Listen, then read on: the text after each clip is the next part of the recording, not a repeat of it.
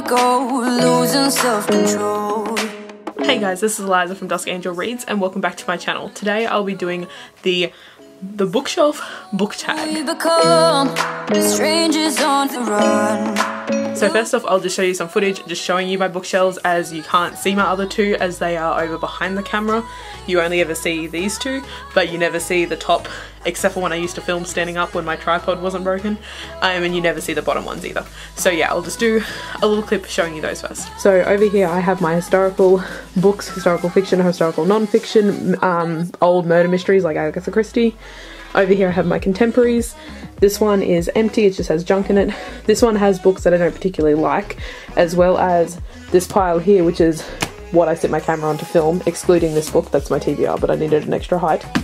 So yeah, those books are usually in here.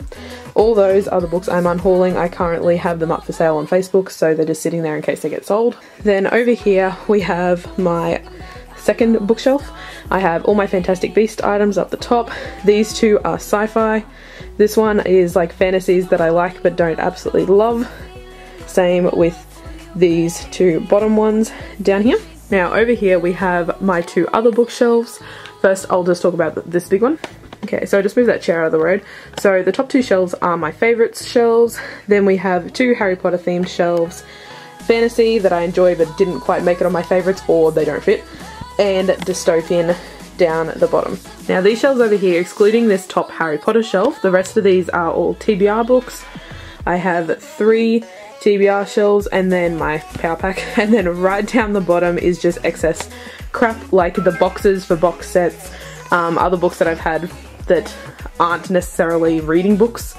So yeah, but these are my main 2 bookshelves that you guys see all the time, and eventually I want to get all these bookshelves. Now onto the actual tag. For some reason I've been able to find 2 different sets of questions under the same title. The one I am doing is created by a wandering mind on YouTube. So hopefully these questions are the right ones. I don't know. We'll just see how it goes. So the first question is, how many bookshelves do you have? I have 4 bookshelves. I have 2 cubed shelves that are from Bunnings. I have this big over 2 meter bookshelf that is from Fantastic Furniture, which I'm pretty sure is only Australian, so is Bunnings, by the way. And then this one over here is actually an IKEA. I'm pretty sure this is a Billy bookshelf, but IKEA is extremely expensive in Australia, and it is really hard to find them, as like the next IKEA closest to where I live is like 5 hours away. So I got my boyfriend at the time to purchase this on his way home from Brisbane, but I can't get these. And also I like this one even more because it's bigger and it's like a dark brown rather than the black of these and the Bunnings ones. Okay, the next question is, how many books do you have on your bookshelves? Now just give me a second, because I do actually have a full list of all the books that I physically own on a Google Doc.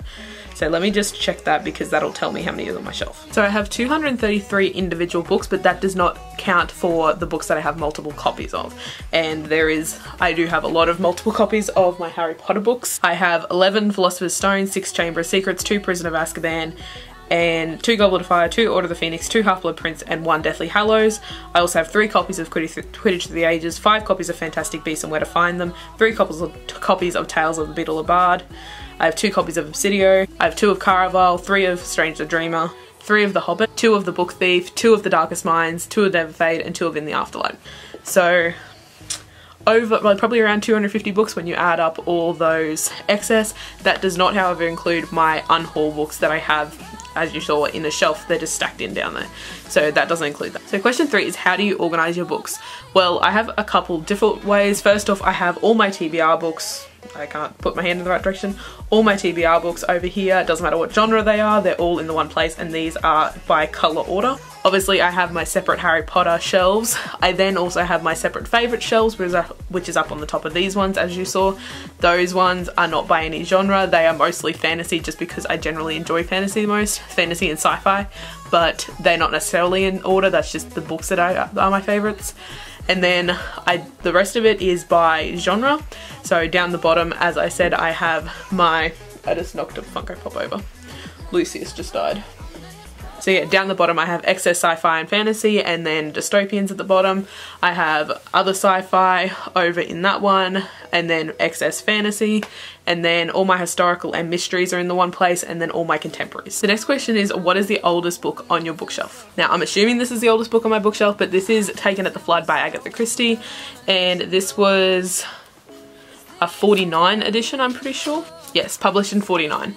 So 1949. The next question is, what is the newest book on your shelf? So the newest book by release date, and also by the last one I put on my shelf, is The Darkest Legacy by Alexander Bracken, book 4 in the Darkest Mind series. The longest book I have is Order of the Phoenix by Harry Potter. What? Harry Potter and the Order of the Phoenix by J.K. Rowling, and this is 766 pages. I'm pretty sure this is the longest book I have. It looks the longest, so yeah, as it's a chunker of a book. Okay, the next question is, what is the shortest book on your bookshelf? And I'm pretty sure it would be the Hogwarts Library books by J.K. Rowling. These are around 90 pages, I think. Actually no, this one's like 120. So it's either this or these, but I'm not sure how many pages these have, as they don't have page numbers on them at all. Like, there's no page numbers at all, but these are very thin, and as they're graphic novels, but I'm just not 100% sure what exactly, and I'm not going to sit here and count the pages. The next question is, what is the most predominant genre on your bookshelves? And of course, fantasy. I have like a crap ton of fantasy books. The next question is, have you done a bookshelf tour? And no, I haven't yet, but I do plan to. But there's a couple more books that I want to unhaul, and I want to figure out a way that I can fit my mystery historicals somewhere else, because those cube bookshelves look cool, but they're honestly horrible because you don't have enough space this way, and there is a crap ton of space widthways. You could fit like 2.5 books in front of each other. So I want to figure out a way to possibly do something with them, but yeah, at the moment, no, I have not done a bookshelf tour. Okay, the next question is, go to a random number generator and talk about the book that corresponds with that number. So I'll put in 1 to 250, I guess. I hope that it isn't like a really long number, and I'm gonna have to sit here and count. Okay, the number I got is 137. So I'll be back, and I'll start up at this one, I think, and then go down and then go to this one, because I know it just feels right because this one's been here longer, but I'll be back. Okay, so book number 37 on my shelf is Harry Potter and the Chamber of Secrets, the Ravenclaw House Edition. So I'm not exactly sure what I'm gonna have to say about this. I love the Harry Potter series, so of course I've got the new 20th anniversary editions. I haven't quite completed my Chamber of Secrets set yet, but at Big W they have these for like 10 or 11 bucks. So when I was there I was like, not Big W, Kmart. When I was there I was like, yes thank you, because they're only like a couple dollars cheaper, but on Book Depository they're like 13, but on Kmart they were like 11. So I'm gonna take the discount. So, and I also really love this cover art, and I love these colors. The bronzy gold and the blue just looks stunning together. The next question is, do you have merch or any other decorations on your bookshelf?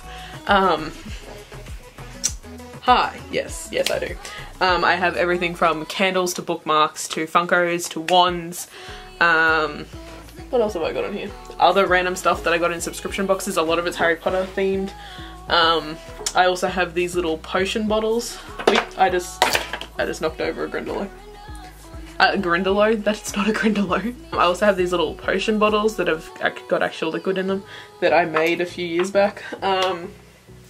Yeah, there's a lot of stuff on my bookshelves, especially the Harry Potter ones. Okay, the next question is, show us your bookshelves. So I did that at the start, so I don't think I need to do that again. Let me know in the comments how you organize your bookshelves, as I'm always really interested to see how other people organize them.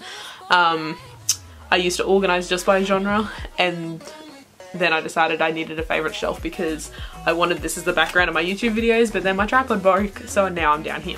So yeah, that's it for today's video. I hope you enjoyed it. If you did, make sure you give it a like and subscribe, and I'll see you next time.